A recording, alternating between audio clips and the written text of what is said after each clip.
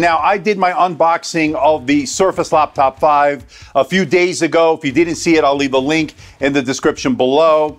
And needless to say, I was a little bit underwhelmed in terms of what they call an upgrade or refresh this year here for 2022.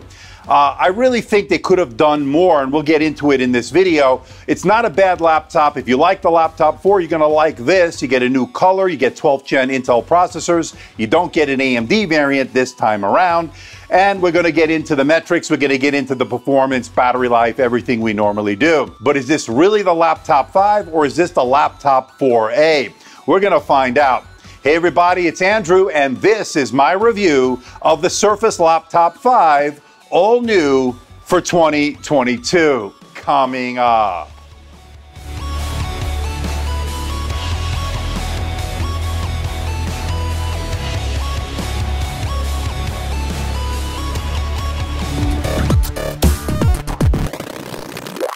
Today's video is brought to you by Best Buy, and I teamed up with Best Buy to bring you some of the really great deals they have right now over at their website. The Lenovo Yoga 7i 14-inch, I looked at the 16-inch version of this, but this 2-in-1 convertible is excellent with a 2.2K display, touch display built on the Intel Evo platform. That goes for $699.99. That's $300 off the initial asking price. You got the Samsung Galaxy Book 2 Pro 360, which I reviewed. That's down to $1,000. That was originally $1,500. That's really good, $999.99. The HP Spectre X360 2-in-1 convertible laptop, a 13-inch laptop with a 3K 2K display. I reviewed this one of my favorites. It's down $400 to $1,349.99. These are some great deals, ladies and gentlemen. And if you're looking for a Microsoft Surface laptop, why not look at the Surface Laptop 4? I reviewed it last year. It's down to $799.99. It was originally $900. That's a great deal. And when you see this review, this is the one you may want to go with. Again, links for all these top deals in the link below, and I want to thank Best Buy for sponsoring today's video. Now, before we get to the unit itself, I just want to let everyone know, in the interest of transparency and full disclosure, I'm not being paid by Microsoft, I'm not being sponsored by Microsoft. All the opinions you're about to hear are my own. Microsoft is not getting copy approval. That means they're seeing this video for the first time, just like you. Now, this unit was purchased with my own money. I did not receive a review unit from Microsoft.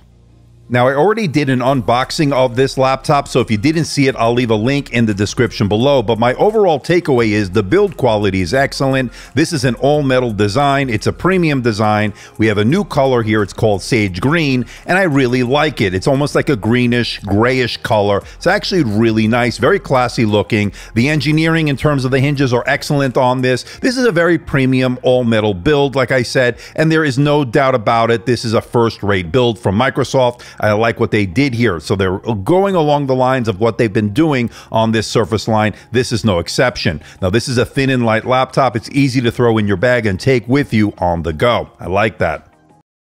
Okay, let's check out the port selection. On the left side is a USB-A port. Next to that is a USB Type-C port. And for the first time on a Surface laptop device, it's a Thunderbolt port. It's a Thunderbolt 4 port that gives you full functionality, supporting data, charge, and display out. So it's good to see that. Moving over to the right side, there are no ports other than the Surface Connect port. And again, you can still charge on that USB-C Thunderbolt 4 port. Now, the big missing port for me, there's no SD card reader. Would have been nice on this 13.5-inch laptop. You don't get one.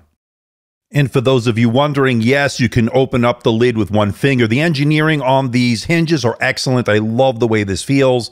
And once again, we get that excellent Whisper Quiet keyboard. One of my favorites out there. I really do like the keyboards on the laptop line from Microsoft here, and this is no exception. The good key travel, good tactility on it, and again, very quiet typing. So if you're in a meeting, you're not going to disturb any of your neighbors or anybody in that meeting because, again, it is a Whisper Quiet keyboard. That's really good. I like the nicely sized precision touchpad here, very responsive when it comes to two-finger scrolling, doing all the gestures. They work as advertised. Again, very nice touchpad here. It's a glass touchpad. I really do like it.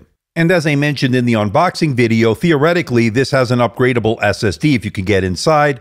Now, Microsoft says you should go to a Microsoft certified technician to get inside, and it uses that same small form factor SSD that you get on the Surface Pro 9 devices. So not easy to find, but if you can, it's a nice way to upgrade if you can get inside this laptop. There are videos out there on how to do it, but again, they say go to a Microsoft certified technician. Okay, now let's shift our focus to the display, and pretty much the same display as last year. In fact, it has the same exact metrics as last year for the most part. Still a glossy display. It's 13.5 inches. It's an IPS display, they call Pixel Sense display, with a resolution of 2256 by 1504. And yes, that is 201 pixels per inch, and it has a 3:2 aspect ratio. Now, as you know, I do like the 3:2 aspect ratio, but you will get black bars on the top and the bottom when consuming a lot of the media that of course has been made for a 16:9 display. Now the blacks are really good, the white point is decent, contrast is pretty good, and the Delta E score is 1.57, so it's pretty color accurate. And I would say decent coverage of the color gamut, not great. 93% sRGB, 69% Adobe RGB, 68% of the DCI P3 wide color gamut, and 64% NTSC. So what does that mean if you are a content creator? There are better options out there for color grading, Lightroom, Photoshop, and of course video editing. Although not terrible, it's not the greatest thing either for the content creator. Just bear that in mind. But for most people, they're not going to care too much about that. It's really the content creators. It's a smaller segment. And this laptop is really not geared towards content creators for the most part. It's really geared towards the masses. So for the most people, you're going to be perfectly fine with this display. Now, I can't ignore what we all know and see here, and those are the large fat bezels. Once again, we were hoping here in 2022 that those bezels would be thinned out, give you a more sleek and modern look. We don't get that here for 2022. And as I showed in the unboxing video, this has a multi-touch display. Responsiveness was excellent, and it also has pen support. Here I'm using it with the Slim Pen 2. And although this is not a convertible laptop, it's a traditional clamshell design, it's still nice to be able to take notes here and there and to sketch out a diagram or some digital artwork when needed. So this is the front-facing camera on the Surface Laptop 5, brand new here for 2022. Unfortunately, they did not upgrade this camera. It's still 720p or HD, as opposed to what you get on the Surface Pro 9. That is a 1080p camera. You don't get it here. Kind of surprising and a little bit disappointing here in 2022, where a lot of these brands have moved to a 1080p camera, and Microsoft, which is a flagship device here, the Surface, let's be honest, flagship to lead the way to these OEMs that really they look to, really should be having a much better camera here. And I'm really disappointed they didn't upgrade it here this year. But I'm curious to know what you think. Let me know in the comment section below. It is an IR camera, so you can log in with face recognition with Windows Hello. Again, let me know about the video quality. Let me know about the audio in that comment section below. And here it is next to the Surface Laptop 4's camera, and as you can see, pretty much the same 720p resolution. A little bit disappointing this time around since we didn't get a bump up in terms of that resolution or quality. Although it's not a bad 720p webcam, still here in 2022, it should be on par with others in this category. It's not that. And it still has the same 720p webcam as the Surface Laptop 3 shown here from a couple of years ago. And to prove my point, here it is next to the Surface Pro 9 with 5G. Now keep in mind the Surface Pro 9 with 5G has a neural processing unit, or an NPU, helping out with certain things, certain features that it'll only have on that one that you don't get on the Intel variant. And I think it's better. Obviously 1080p is going to be the big thing here, and of course we don't get that with the Surface Laptop 5. Let me know what you think in the comments section below. Okay, let's talk about performance, and this is running the Intel Core i5-1235U. That's a 10-core processor from Intel. That's 8 efficiency cores and 2 performance cores. And when it's all said and done, it's an upgrade over the Laptop 4 from last year with the AMD Ryzen 5, although not a huge upgrade. Where you're going to see the biggest increase is going to be the multi-core performance. That's because it has more cores. And then, of course, when you compare it to some of the others in this thin and light category, it's not doing that that well. You can do everyday tasks such as Microsoft Office, email, web browsing. It's fine. This is really not a gaming laptop. It only has integrated Iris Xe graphics, so I'm not going to even bother on that. We've shown many times on this channel Xe graphics with this chipset, so really not much of a gaming laptop. So look other places if you want to get gaming performance. Now, as far as the Cinebench R23, which will account for any kind of thermal throttling, it does throttle down. Hence, you're not seeing the greatest multi-core, even single-core numbers on that Cinebench R23. Now, speaking of the thermals, when I ran the Prime 95 stress test to see if this will thermal throttle, it did power throttle to maintain lower clock speeds in order to reduce the temperatures. The good news is, of course, it never gets overly loud in terms of fan noise, never going above 34, 35 decibels, which is really quiet. And it never gets overly hot in terms of the surface temperatures, with a few hot spots as you see here and there.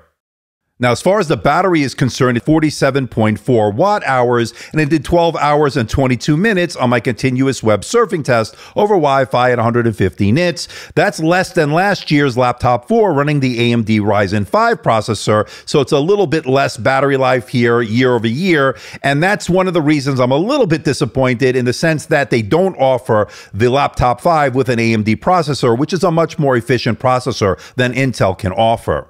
Now, the good news is it does charge pretty fast, about 90 minutes to give you a full charge with the included power charger. Now, as far as the speakers are concerned, it's the same Omnisonic speakers that you found on the laptop 4, and I thought it filled up a room pretty nicely. Not bad for a 13.5-inch laptop. It's got pretty good volume, decent bass, and it also has pretty good mids. I would say a pretty good job, once again, on the audio. It's never been an issue on the laptop 4. It's not going to be an issue here either.